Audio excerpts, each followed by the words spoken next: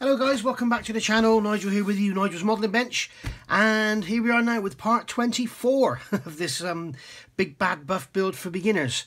And in the last part we covered all the masking and the fitting of all the glazing on the nose and on the tail. Now the tail here I've gone round with the Mr. Surfacer and blended all that in, and that's what we're going to talk about in the first part of this video.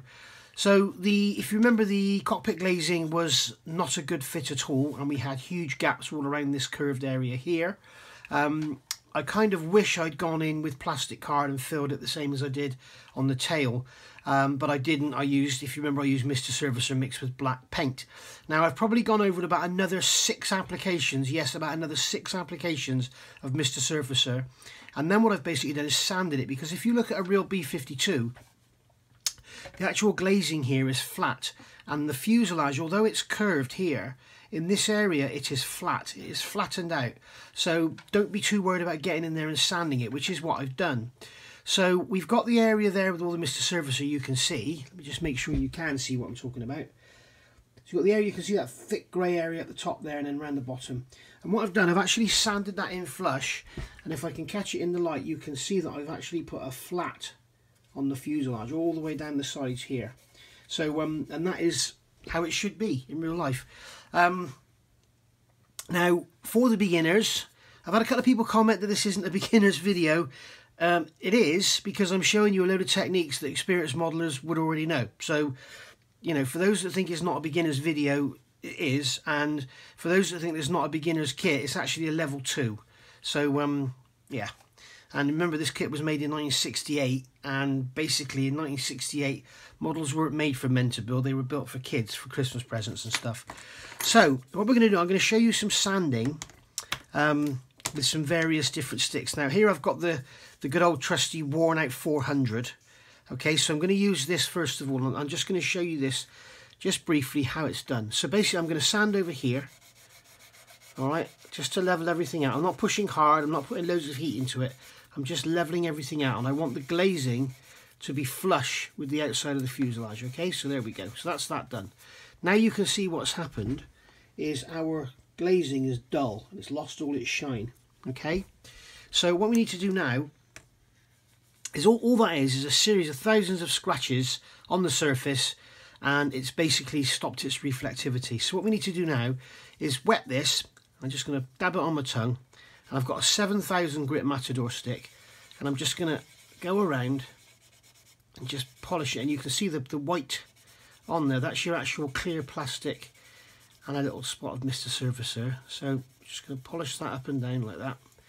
Go around in circles, go along, go in all different directions if you can. And then when you hear it like that, it starts to get sticky. Okay, that's when you need to stop. So that's the 7000. Now this one here is marked as a 4000. It's not. I think it's, I don't know what it is, but it's not 4000. It's a lot finer than that. And then we're just going to polish it. Okay, and you can see there. Now if you've got the Flory ones, this is the Flory polishing sponge. So you've got the blue side and the white side. So again, it does exactly the same job. Okay, but I like using this one because it's newer, and I am wetting it on my tongue, which is disgusting, but hey. And when it starts to squeak, that's when you're done. And you can keep going as long as you like, and you can polish that glazing up until it's crystal clear. And you need to get this done before you paint it, obviously, because once you've painted it you won't be able to do this. But basically we can polish away until we've got rid of all the scratches. If it has got a few scratches in it, don't worry about it. You know, B-52s were heavily used and beaten and battered. So there we go. So you can see that side there's done and that side there's done. Alright, so we're going to end up with a small line around there you're going to see in the paint, but that's fine because it had a frame around it anyway. Now on the front here, on the lower end of the windscreen, if you look back in the last video, you remember there was no frame. So what I need to do now is make a frame. So what I've done is masked along the bottom here, just up onto the glazing, and now I'm going to put Mr. Surfacer on there. And as always, I'm not prepared, I haven't got my Mr. Surfacer here, but I'm going to put Mr. Surfacer on there now, and then that will go up to the masking tape and it will form a kind of build up. Okay, now as you know, I never clean my Mr. Surfacer brushes because you don't need to. There you go, that one was hard, I just dipped it in there and it's soft again now. So I'm just going to paint up to the masking tape quite heavily. Just build up some Mr. Surfacer in that area. Now I need to build some up down here as well. I'm using the thicker stuff off the top of the bottle.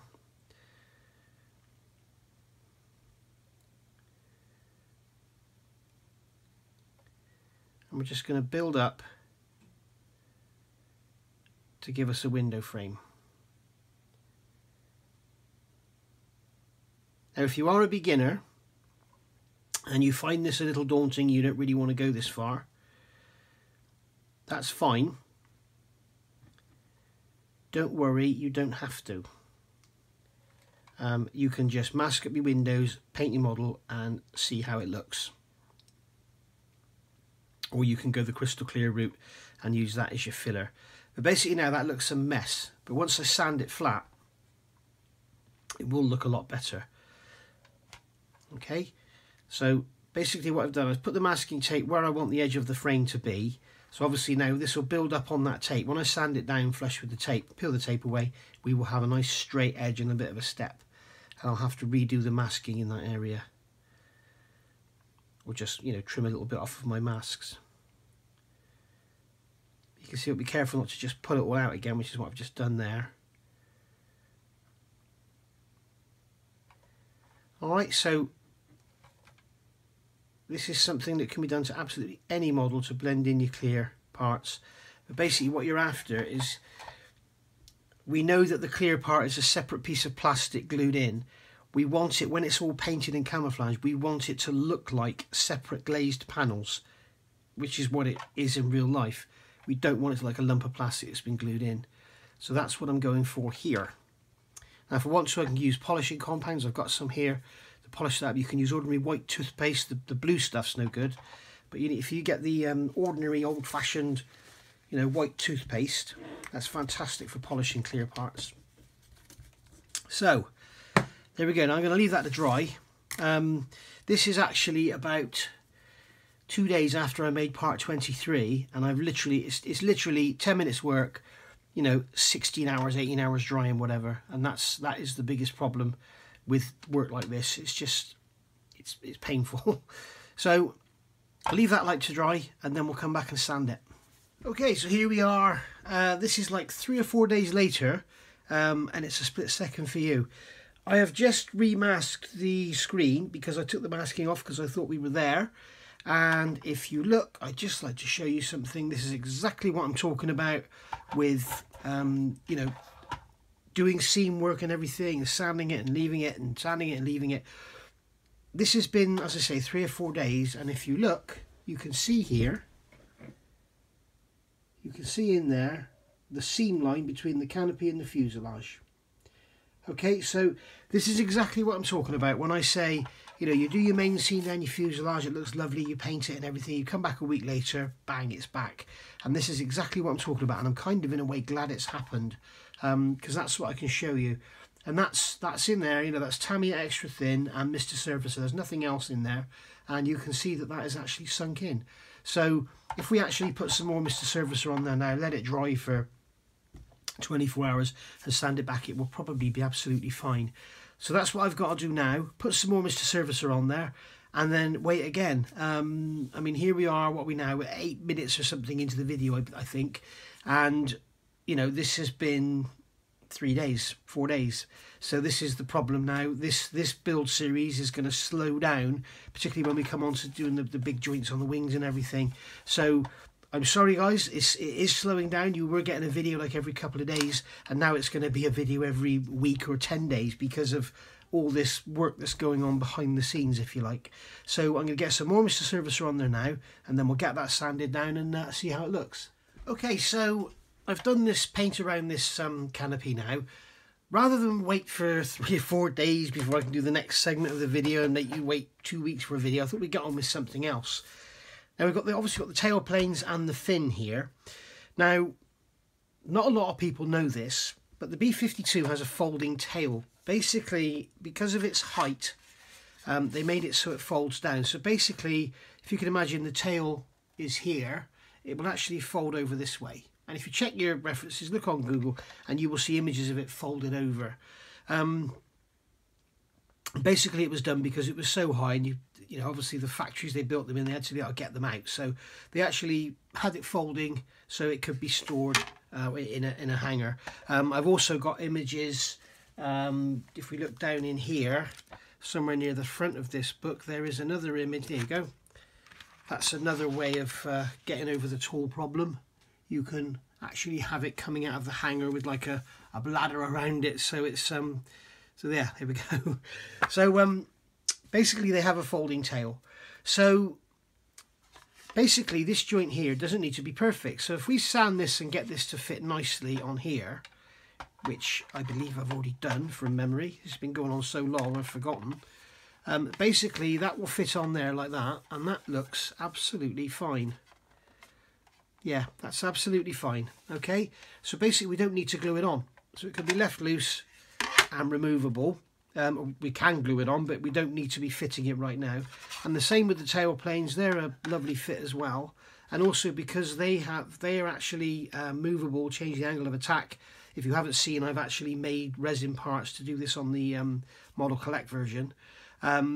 So they don't have a good seam either, so they can just be left loose as well. And as I think I've mentioned before, if you do fit these and leave them loose, what you can do is, that goes on top of that one, there we go.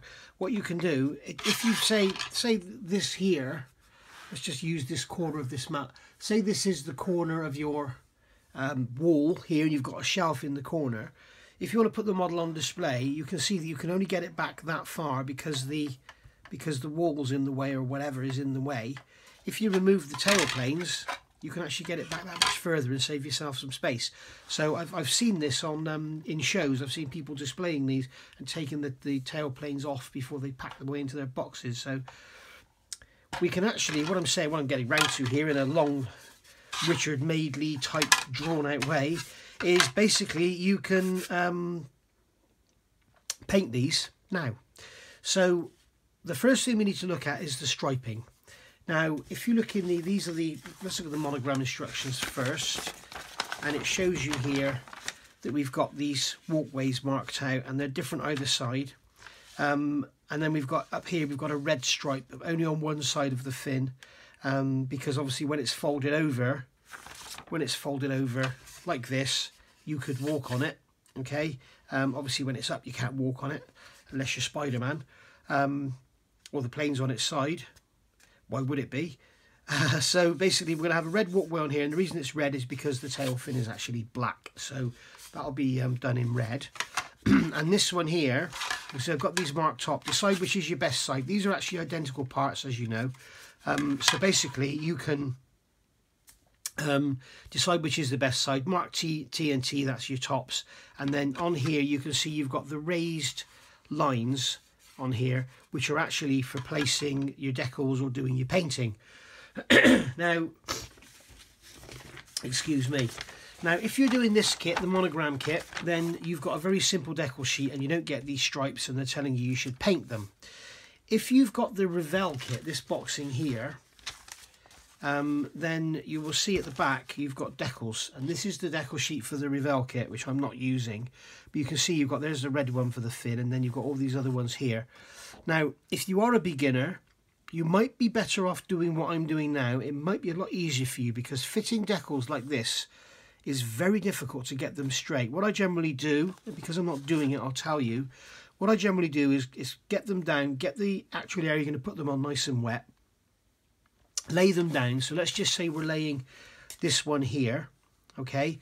Lay it down, so that's decal number 21, which is actually the top one there as it happens, okay? So I would lay that down sort of further along and then pull it into place. And when you're finally happy with its position, just pull it from each end. Don't stretch it, but just move it up, move it down, move it up, move it down until it's straight, and then don't touch it. Just let it go down. Once it's been down for sort of 10 minutes and the water's starting to dry out, you could go over it with a cloth. A lot of people will roll a cocktail stick over like so. That might actually move it sideways, so you might be better off just gently dabbing it, just dabbing it down. and just going with it. If you watch my C141 build, if you go to the latter stages of that, you'll see me fitting those decals there, and you'll see that what I'm basically doing is pulling them around to get them straight, and it really is not easy. So you might be better off painting them, because what we're going to do is paint the black colour first, and then we'll mask it, and then we can get our masking tape nice and straight. And if it's not straight, you can lift it, pull it down, lift it, put it down, lift it, take it off, screw it up, put another piece down. It's easy as pie. With the decal, obviously, you only get one chance. So basically, that's what we're going to do. So we're looking at doing our tail planes and our fin. Now you can see, I've checked my references. This red line here is broken, and you can see the decal actually isn't. So the decal is actually incorrect. So we're going to be painting this on here, and we're going to look at where this US Air Force is going to go. This decal, I have to get the decals out. Now here. So this is my envelope with all my decals in. These are the aftermarket decals you can get from Hannants for like £2.99, or you can get them on eBay for £9. So we've got USAF 50677. There's our tail fin. So we can see, or tail marking, so we can see on there that is 10mm high. So we need to leave a gap. So we'll put the masking tape, and then we'll cut a gap 10mm, and then we'll have a gap in there. So let me get myself ready for this, and then we'll go from there. Right, so what I'm going to do initially to get these painted is choose my colours. Now, as we said, this one here is going to be red and these are black. I'm not going to use jet black. I'm going to use NATO black XF69, which is a black that I stupidly didn't use on the undersides of the wings. If you go back to my video about spraying the wings, somebody pointed out I should have used XF69 as one of my shading colours. Why I didn't, I don't know. It must be because I'm getting old and senile or whatever, but XF69 is a fantastic black colour. It's a very, very, very dark grey. It's kind of fixed between the German grey and the tyre black, which is XF63 and XF85. So it's kind of in between those two. So really, really good colour to be using. So I'm going to use that for all the black striping we do all over it. And then it won't be sort of jet black in your face, but it'll be this very, very dark, very, very dark grey. For the red stripe, if I spray the XF7 on the black, it'll be very, very dark. It'll be like a crimson-y colour. So what I'm going to do is first of all spray it with yellow. Now, if you want a really, really dazzling yellow, first spray with white. If you want a really, really dazzling red, quick coat of white, quick coat of yellow, and then paint the red, and it really makes the red pop. Now, I don't really want the red to pop, but I want it to be fairly bright, so I'm just going to go a light coat of yellow just to tone this down, and then we'll put the XF7 over the top of that. So that's what I'm going to do, and then we'll mask it off and do all our painting. Right, so I've got the paints now, the lid's off, and the first thing we need to be doing is stirring them. Now, a lot of people just stick the end of the brush down there and stir them. That's absolutely fine. But I've got one of these. This is a Badger airbrush stirrer. I believe you can just use a cocktail stirrer or something. But the special thing about this is the end. If you look at the end shape on there, it's got that shape to it. I don't think you get that with a cocktail stirrer. But these are lovely little things. Great little tool, and these days I wouldn't be without it. Now, we can see one of the problems we got here is all this dried up paint on the outside edge here, which is you need to be very, very careful of. And this is one of the problems with the Tamiya matte paints, is they will do this when they're not used a lot. The other issue you have with Tamiya paints, if you pour them out into your airbrush, you will find that the paint actually gets on the edge here, and then the top sort of welds itself to the actual jar. So what I'm going to do to get rid of this, where is my knife? Here it is. To get rid of this hard stuff around the top, I'm going to get a paper towel here. In fact, I was going to grab an old one. But I'm going to get this hard stuff around the top, off on a knife blade, like so. If it does drop in, don't worry about it too much, because it probably will dissolve. And certainly with Mr. Surfacer, if you're using Mr. Surfacer, do this and actually let it go in, because it will dissolve back in. I'm not sure that this will dissolve or not. I don't think it will. If it's too dry, then it won't, and you'll end up with lumps in your paint. So just getting rid of the majority of that, like so, and then we don't risk having that in our model, in our paint. So just give that a quick wipe, like so. And then I'll do the same with the red. We've got this build up on here, Just going to get rid of it. Okay, just like so. You can see it's really thick, sludgy garbage. You don't really want that in your model. And we've also got a lot on here, so we can get rid of that. It's just to basically make sure it doesn't fall in. Now the other thing you're probably noticing is all this paint built up on the outside here, and that's all hard and crusty. It's a good idea, it's a good habit to get into, and it's a habit I haven't got into, is to wipe the top of your jars off before you actually put the lids back on. You can see we've got a piece gone inside there, so get rid of that. It's just a good little habit to get into. And that way you don't get this hard build up on there, and it stops the lid sticking on. I've just put loads of red paint in the yellow, but never mind. Just showing you really what not to do, guys. So there we go, we can break that away like so. And there we are, that's all that stuff gone. So you can see these hard little bits of paint like this, you know, they'd be no good for you at all. And I've just actually managed to put some into my yellow paint. So we'll see if we can get that out. Get that out of there. See, all is not lost, everything's recoverable. Get that off of there. And there's another bit there.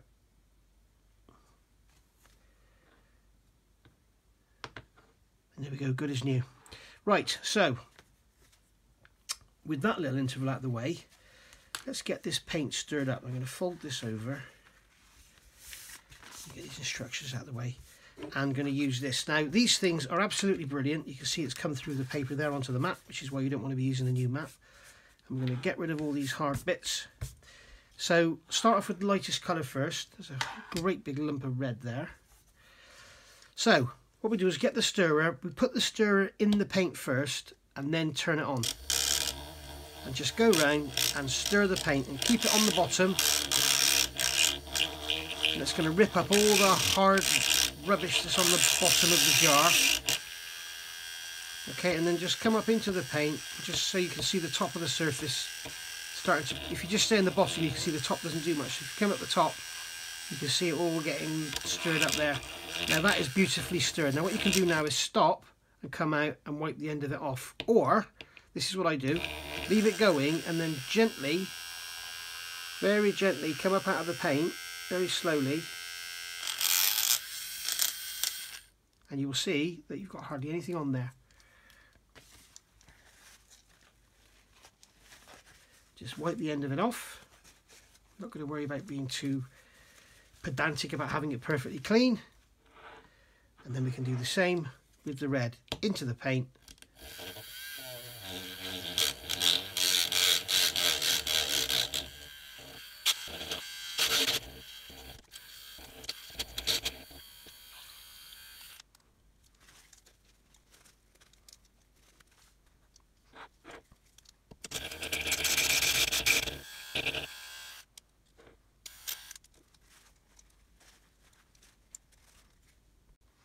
And there we go, that's them all stirred up. So nice mess on the bench we got here. So that's the paint's all ready to go.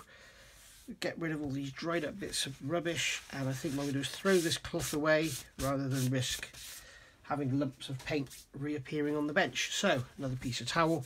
That there I'm not going to worry about. So we're going to start off with our spraying, and I'm going to use Mr. Colour Leveling Thinner, which is my old favourite. Okay, I'm going to use the airbrush. I'm on about 20 psi. This is my Iwata Revolution BR, gravity fed, and I think this is an amazing little airbrush. I've had it for years and years and years. It must be 9 or 10 years old now, and I think it's great. 20 psi, roughly 19-20 psi, and I'm going to use, as I say, Mr. Colour Leveling Thinners, and I'm going to thin the paints roughly 50-50. I'm not a drop counter. I don't worry about how much thinners I'm using and stuff, so basically, I'm going to just put a drop of the Mr. Colour Leveling Thinners into the airbrush. So I use a pipette to pick it up. A couple of drops in there, nothing much, because we're only doing a tiny little bit of the yellow. Okay, always put the top back on your thinners and everything. One, it reduces the smell. Two, if you leave the top off, you are bound to knock it over. So here's something now that a lot of people disagree with, but this is what I do all the time. You've got a paintbrush into the yellow paint, and then in onto the side of the colour cup, and I'm just going to mix that up, and I'm pulling it up the side of the colour cup just to see, and you can see that it runs off. It's slightly translucent, and that's the kind of thickness I'm looking for. Okay, now some people say thickness of milk, but as Duke says, you know, what milk?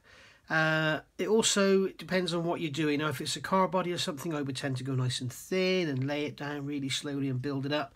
If it's a tank or something, you might want to make it a bit thicker to get your coverage in there straight away. Whatever, you pay your money, you take your choice, and everybody likes to do it their way. I mean, some people find that 30 psi works better for them than 15 psi. It depends what you're doing. But there's a lot of people out there that say that, you know, airbrushing is a science or whatever. I can assure you it's not. So just going to put that to one side. I'm going to wipe the brush off, and you'll also notice that I'm going from light to dark, and the reason I'm doing that is I don't need to clean the airbrush out between colours. If I started off with the black, I would have to clean the airbrush thoroughly because it would affect the yellow. So what I can do now is just come along. I'm just going to do a little test on the paper towel. You can see there it paints lovely. So I'm just going to go over. You can see I've got these marks on here which Revell or Monogram have actually put on there for us. We can just spray that on lightly like so. Okay, and we can see that that's lovely. So just going to go along now, down the other side, up that side, down that side. You can see that I'm putting it on so thin it's practically dry within seconds. And as I said, this doesn't need to be perfect. It's literally just a base coat for the red, and the red doesn't need to be perfect either, because remember, this model is going to be weathered. We're not looking for perfection. If you want perfection, if you want to build a new looking D52, then you can by all means do it perfect. But if you're doing it like me, so I'm letting that build up, and I'm just blowing it now with the air from the airbrush. I'm not putting any paint on, just drying it down, and you can see that as it dries it goes matte.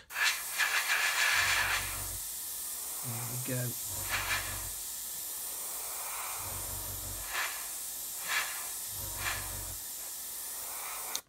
There we are, and I think we're out of paint now. There we go, so that's that done. So what we could do now is just put a drop of thinners in there if you want to.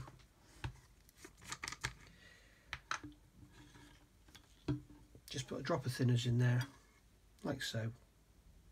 Okay, just a tiny drop. Run it round with the brush. Okay, there we go, that's the colour cup sort of cleaned out, kind of. And then we can just literally get the paper towel folded in half so it doesn't soak through, and then just basically blow that out onto the paper towel like so, and that is good enough. So now we can take just a couple of drops in there of the Mr. Colour Leveling Thinners. Okay, that's that done. Lid back on, and then we'll put the lid, we'll stand the brush. If you see me putting the brush to one side, I've got this old thing here. This is a airbrush cleaning station, well worth having. What I always do with those, I shove a paper towel inside it, and basically that soaks up all the paint and it saves messing it up. So basically inside there, what we've got is an old paper. Well, it's an old one now. It was new when I put it in. Is a paper towel. You can see shoved in there, and that will catch all the paint that we spray in there, rather than having it sitting in the bottom of the glass bowl and drying. So that makes you can see it's quite dusty as well. So that makes that last a lot longer, and I've got my finger caught in there. And the other thing I've done with this, I've put a screw in here, because otherwise when you pick them up, if you picked it up like this, it keeps pulling out. So what I've done, I've put a screw in there to hold that in. So there's another little tip for you if you want to do that. So we've got our Mr. Colour Leveling Thinners in there. I'm going to take my red paint. Again, put the brush in. A lot of people cringe. Like that. You're going to hear some clattering now because the dustbin men are just pulling up outside. So there we go. So there we go. You can see it's translucent, pulling up the side, nice and thin. Okay. Clean the brush off on the paper towel, that's good enough. Put the paint to one side, and then we can just come along, test our flow, and just paint the red over the yellow, and you can see that straight away you're getting the red colour glowing through.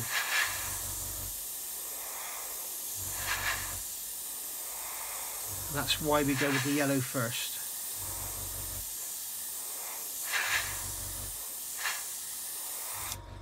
Okay, so as I say, if you want a really bright, really bright, say, tips on your propellers, go white first, then go the yellow.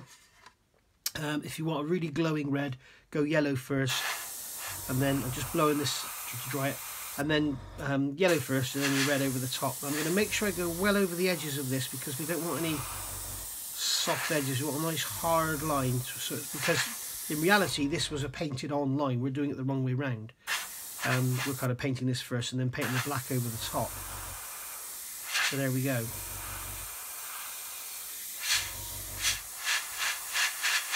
Some more down the bottom there. And there we are, good to go.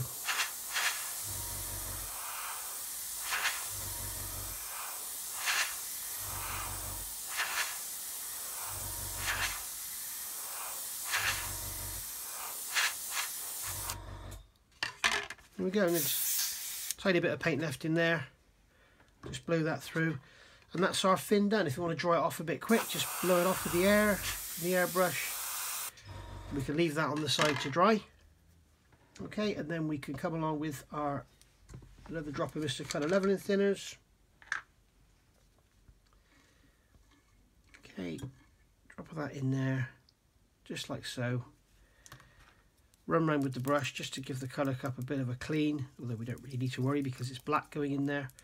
And then what we can do is, using our paint cleaning station, this is what you do, you put it in there and just blow into it. Okay, that's that job done. Alright, then another drop of Mr. Colour Leveling Thinners. Just like so. Okay, don't forget to go when you put it in. And then we can come along with the black, or the NATO black should I say. As you can see, it's like a very dark grey colour.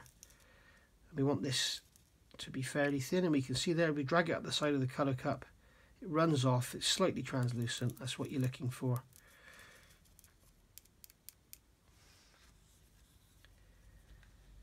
Okay, so there we go, so that's that done. Now I'm going to put the airbrush down, I'm going to put the lid back on my red paint like a so. Put the lid back on the black, I don't think I'm going to need any more. And then we're going to look at our patterns, and we can see that these tailplanes are identical, as we say, they're the same parts. So you've got the correct pattern on one side, but you also get the other side on the bottom, so they're actually not very accurate. Now I've made resin tailplanes now for the B52G H models from Model Collect. So what I've done is got rid of all that and actually scribed them. So right, it's like an advert, don't I, for myself. Just going to blow the dust off. There's a bit of dust on there where I'm doing a lot of resin sanding and stuff. So we can see here we've got a frame inside here. If you look on the instructions, you can see we've got a box inside there, and then we've got a frame going around the outside. And if we catch it in the light, you'll see there's a frame around there, and then we've got this box in here. So I'm just going to run around that, just like so. And you can see that it's black already, so it's not really going to take much paint at all. And if it ends up a bit blotchy, I really don't care, because I want it to be kind of worn out.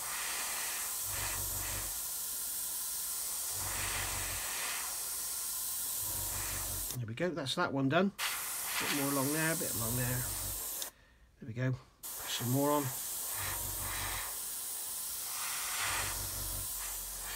The other thing, guys, I'm doing this in front of the camera for you. You should be doing this in a painting booth with a mask on or whatever. I'm just doing this because it's on camera. So there we go, we got this line here we can go around as well now. We go around that one.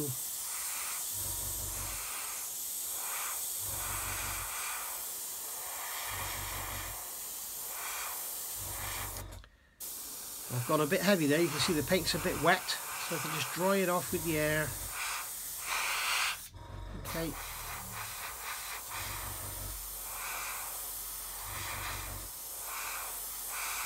Just blow around there a bit more. That area there is going to be quite difficult to mask. I'm sure we'll get there in the end.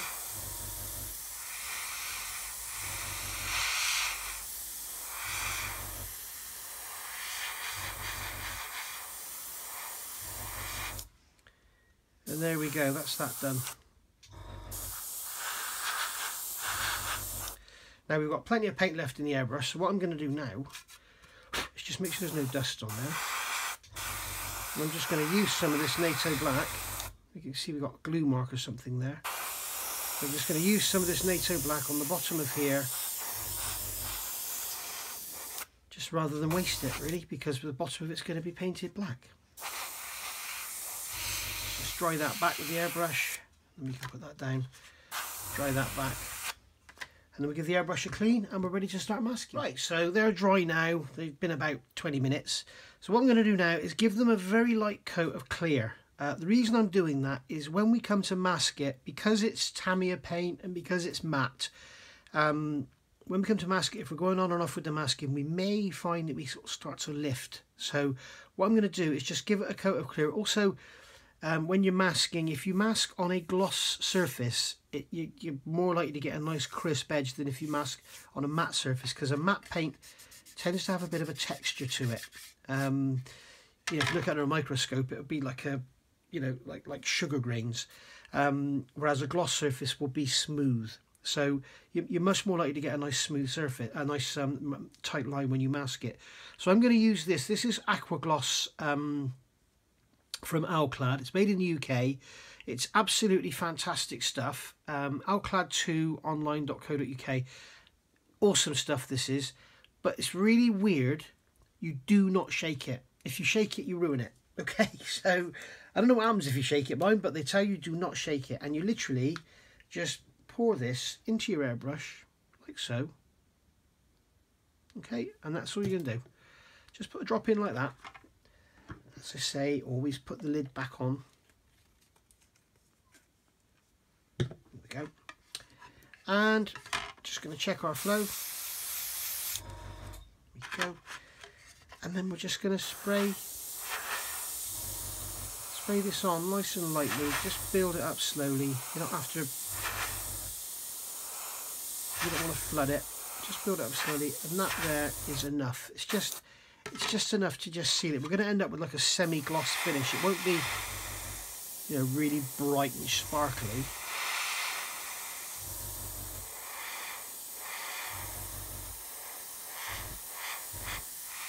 There we go. Just like that. And the same here. Just following the edge of the lines.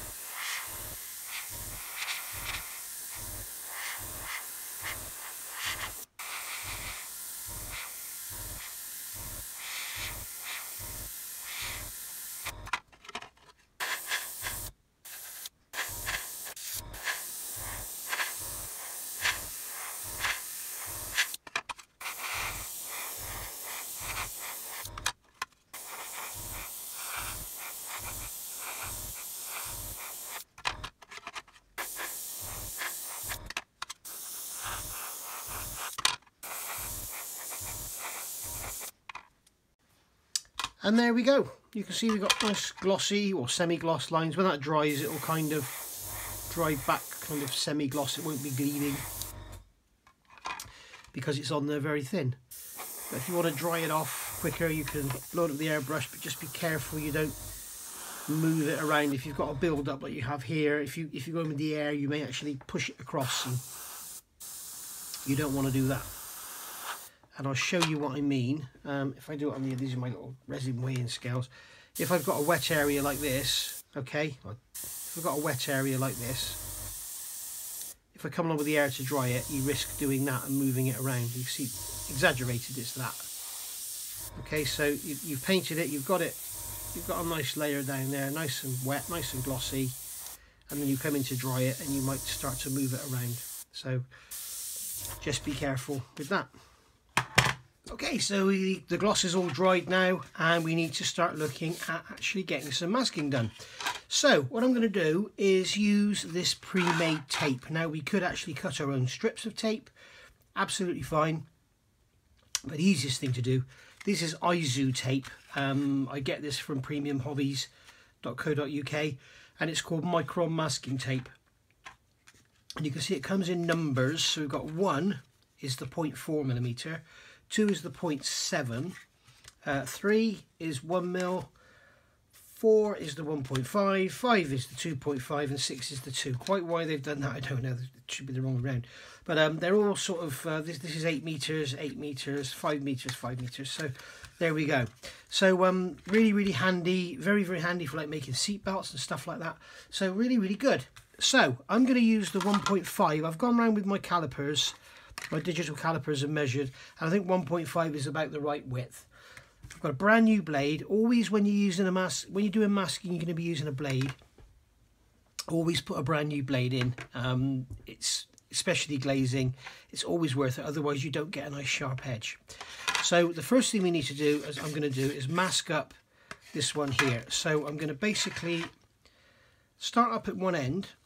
Okay, and what I've done here, these you're supposed to obviously cut these open, and then there is actually a holder you can get from Premium Hobbies to hold them in, but I don't want them to get dust on their edge, so I just basically, you can see I've cut a little hole in the packet there and then pull the tape through, so that makes life a bit easier. So I'll grab the I'll grab the tape. I've got it all twisted up now. Oh, come on, Nudge.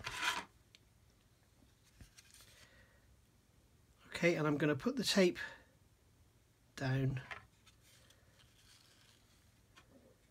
up here. I know it's in the wrong position. Lay it down here. Okay, and then I'm just going to trim it off like so. Okay, now I've also got these special tweezers. These are Sizo non-adhesive tweezers. Apparently they don't stick to the tape, so they do seem to work very, very well. And it looks as though I've got that perfectly in between the lines, as luck would have it. So basically now I'm going to do is just pull it straight and get it down between those lines. Now what I've noticed on this back end, on this fin, these lines are closer together than those two lines, so a bit strange, but oh no, that's what I'll be looking at. It's that line there, that line there we've got to look at, isn't it? So basically this is what I'm talking about. When it comes to putting down a decal, you'd have to lay the decal down and slide it around until it's in the right place, whereas with the tape we can just lift it and put it down, lift it, put it down, lift it, put it down, and there we go. So there we are.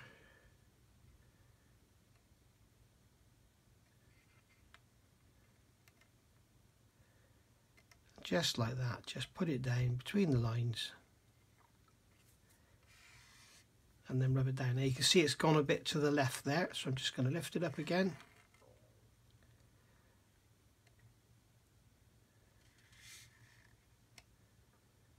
There we go. No, it's still not right. So you can imagine how difficult it would be to get a decal to go in here. Especially when you consider you'd have the carrier film around the edge. It would be easy to sand these lines off if you were going to use the decal.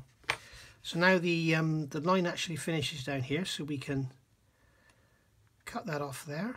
Just gently slice that, and then we can put that down there. You can see what I mean. These tweezers, I can put down that piece of tape without it sticking to the tweezers, which is really good. Normal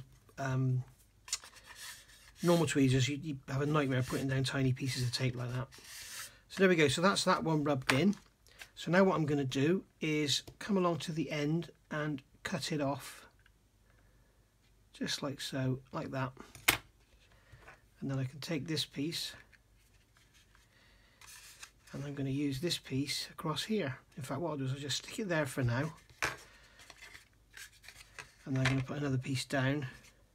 I'm going to have to get another roll of this, I think, for the whole aircraft. In fact, I've got so many B-52s to build, I better get another 10 rolls. Okay, so just put that down like that. Come along with the knife. Just cut it off. Now then, again, this end looks good. So we'll pick this end up. We'll just put the tape down Do you know what, I'm thinking I could have used thinner tape here.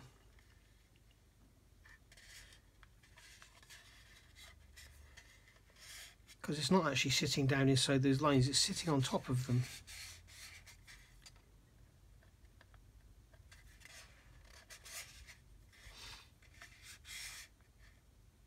Okay, so there we go. In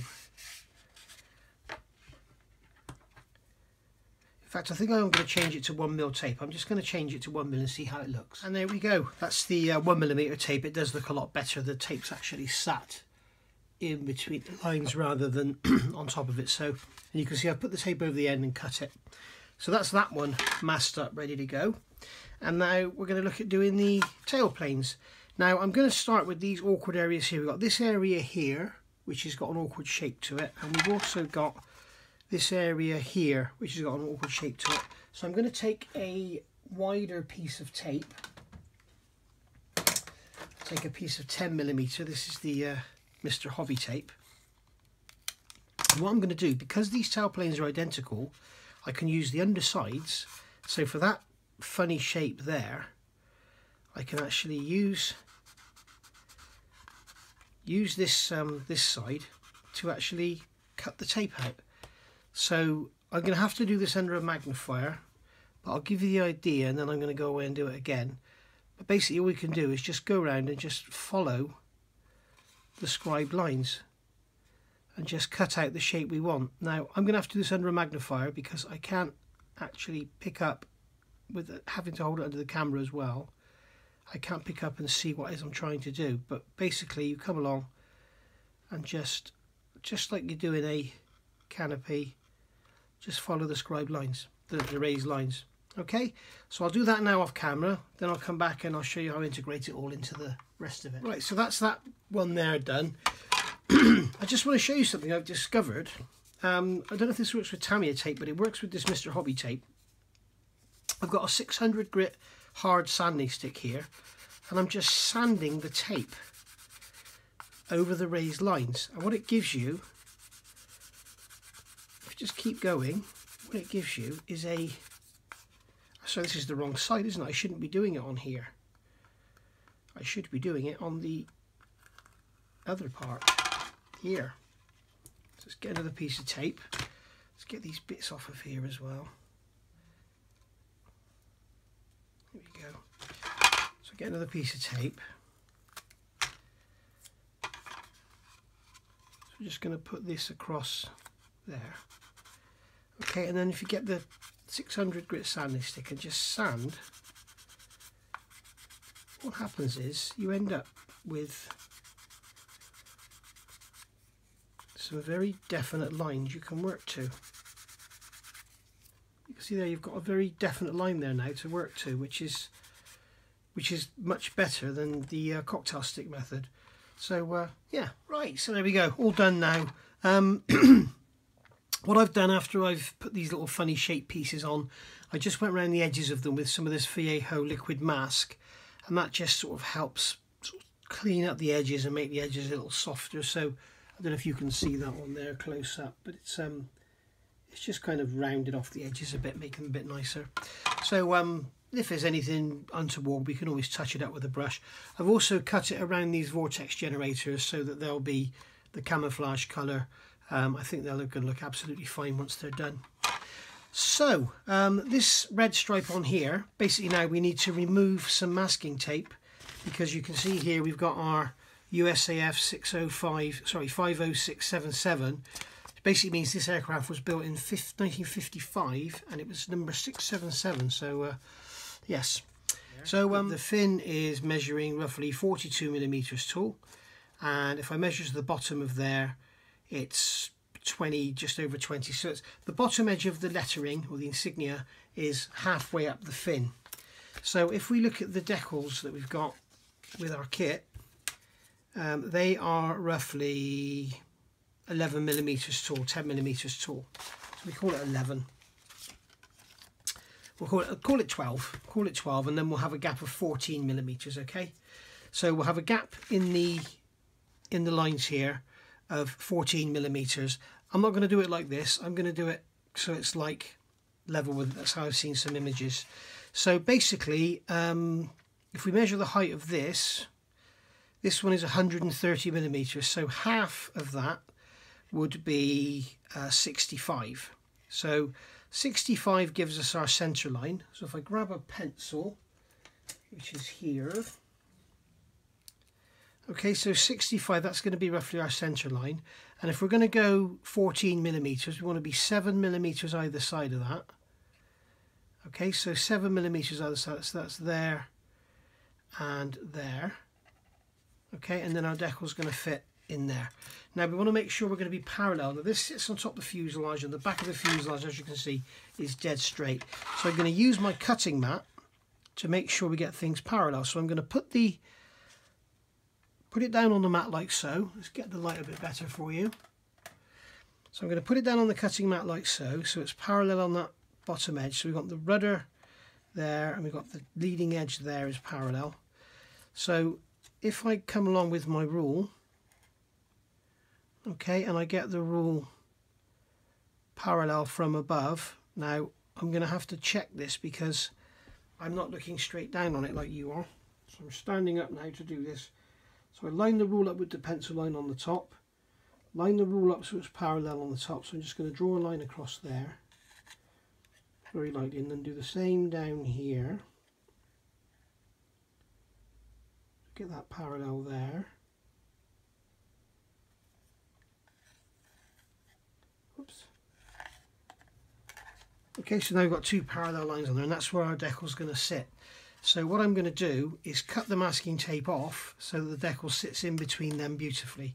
Now, I'm not sure whether to cut them on that line or cut them 90 degrees so they kind of like this, but not. I want them to be. I'm just going to check my references and then I'll come back. Okay, so that's cut out now. I've actually cut them perpendicular to the tape, so they sort of end on an angle, but they're cut perpendicular to the tape.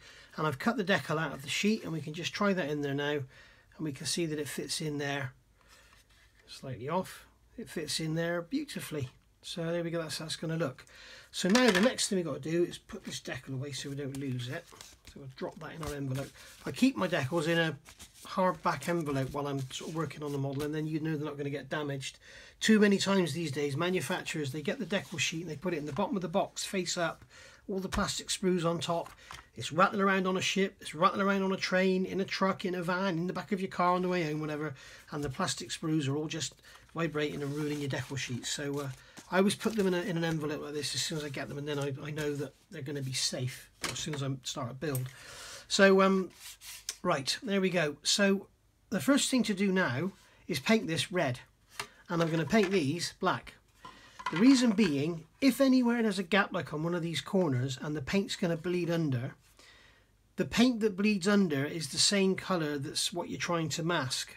Okay, now if I sprayed this thin black and some paint weeped under the corner there, I would end up with a black line over the red. But if I spray it red first, the paint that weeps under will be red, that will dry, and it will form a seal. So when I paint it black, the black won't go under the tape, yeah? And I'll do the same on here, and then if there's anywhere that it's going to go through, the camouflage colour is going to go through, then it will be basically over black paint. So I'll just paint it black paint first, black paint will leak in there, and that'll seal it.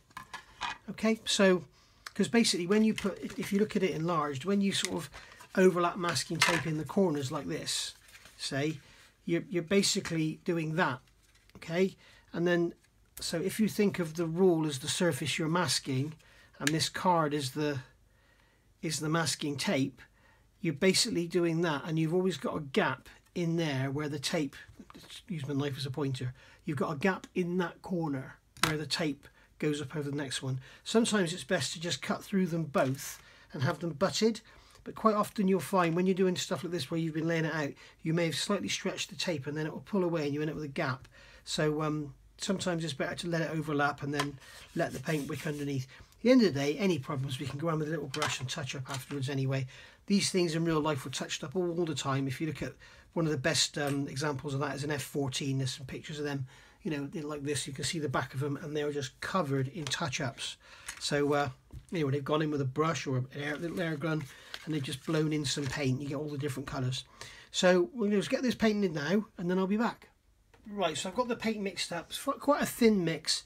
Now, if you're a fan of Ron's model ships, Ron Carverley's model ship channel, I gave him some hints and tips on airbrushing and everything, and I said that when you do this, you know, when you do masking, paint the colour over first. Unfortunately, what he did, he went in with a brush with some very thin paint, laid it down quite heavily, and the paint really did wick underneath. And because he had the grainy finish on the paint, the tape didn't go down too well, so he ended up with this sort of paint all wicking underneath. You don't want to be doing that. You don't want to be putting it on with a brush. You want to airbrush it on and let it wick. Okay, so this is actually a very thin mix. This is probably 80% thinners, 20% paint.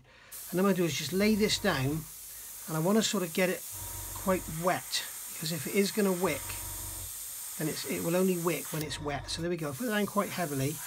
But because the paint is so thin, once all the thinners dries away, there'll be nothing left on the surface. So you won't end up, even if you had a big run in it, it probably would just dry out. You can see up here, there's quite a wet area there. I just come back and just dry that off quickly. You can see there's no pooling, there's no puddling, no nothing. Because it's so much thinners, it just evaporates. So there we go. Do that again, make it nice and wet. Go around there, and then you might want to sort of feather out over the edges a bit, just to so you don't get a build-up of paint in that area.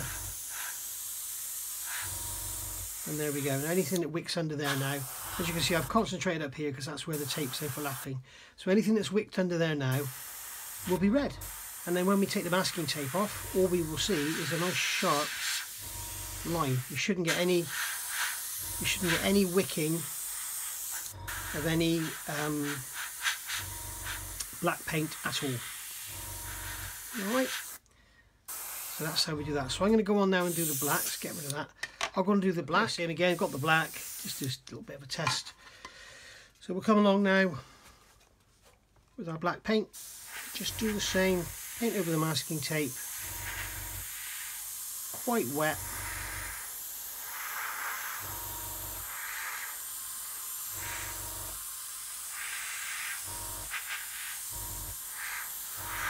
There we go, job done. Maybe I'll bring that back. Do the same on the other one.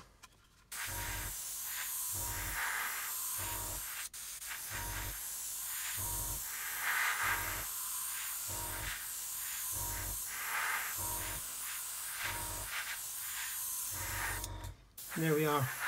And because this paint's so thin, as I say, you don't get any sort of raised areas or lumps and bumps, because you're not building any paint up at all. It's all solvent really.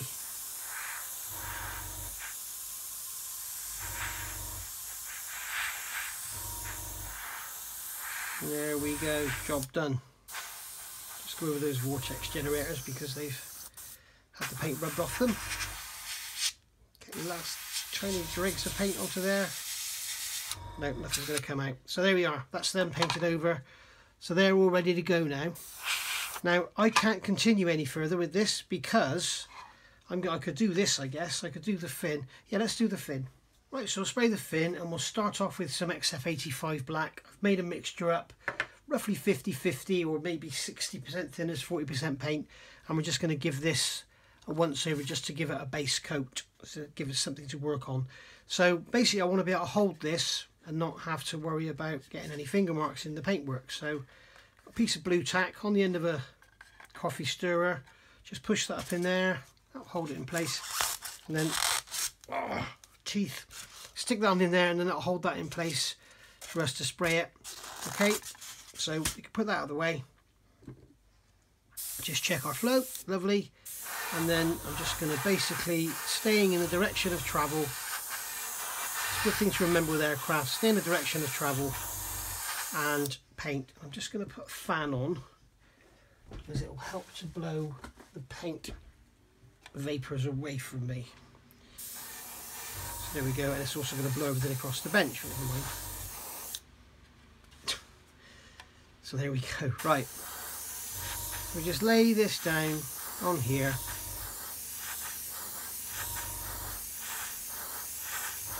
As I say, spraying in the direction of travel.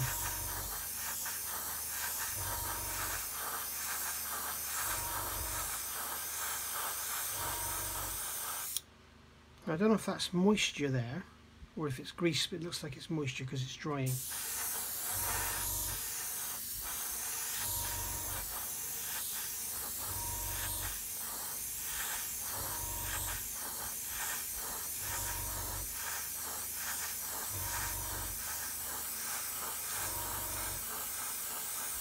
You can also see now, if you ever wanted to depict rust on sheet metalwork or something, it's quite a good way to do it. Thin coat of black over the red.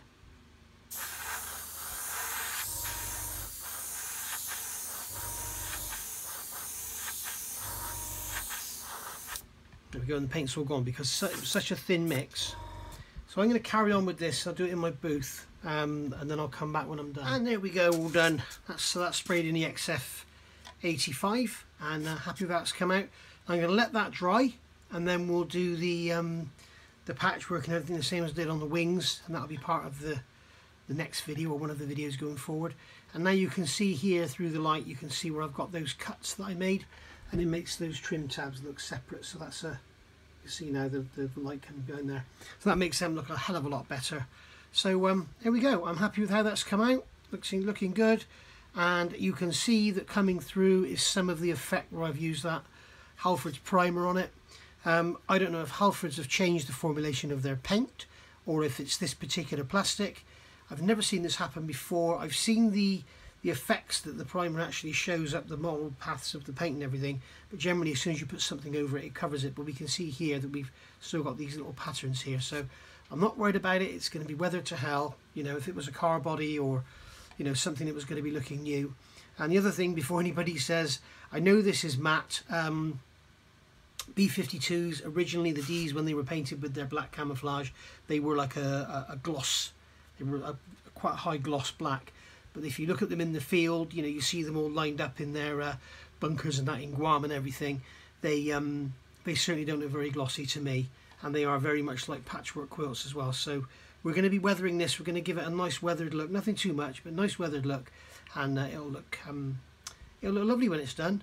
So yeah, once we've got the work done on here, the after, you know, the fading and everything, the post shading, then we'll give it a bit of a gloss coat. I'll probably take the masking tape off first, give it a bit of a gloss around here for the decal to go down on. Also perhaps a gloss coat over where the masking has been, because you often get an edge on the paint, and if you give it a gloss coat you can soften that edge and break it down. The other thing you can do is very, very lightly sand it, but you need to be very careful, particularly with all these raised panel lines. So anyway, there we go. What I might show you as well is I might show you sanding the decal if I can, but I think it's going to go over a panel line, so I may not be able to. But yeah, sometimes you can sand the decals back and make them look very, very, very worn and weathered as well. So I'm going to call that a day for this video, only for the sake that I want to get something out there, because you haven't had anything for a few days. So I would go on and do the camouflage on the fins, but as you all know, I'm using this, the Vallejo Air War Colour Series, for painting this model. And as suggested by Mr. James Mower, he suggested that I get some flow improver, and just like me, being a forgetful twat that I am, I forgot to order any, so I've just ordered some on Amazon now. So that should be here tomorrow or the day after, and then we'll get on with getting some spraying done on the on these fins. So we'll get them fins, tailplanes even, and we'll get them done top and bottom as well. I suppose I could have painted the bottom of these, couldn't I? Never mind.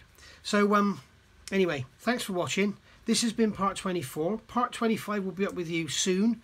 If we get on with this paintwork and stuff, and we let that Mr. Servicer dry around the windscreen, then we can really start to push forward. Because once that's done, I think it's just a case of getting the whole thing together. I'm considering doing some of the camouflage paint on the wings. I don't know. We'll see. So thanks for watching, guys. I'll see you all soon. Today is... what is it today?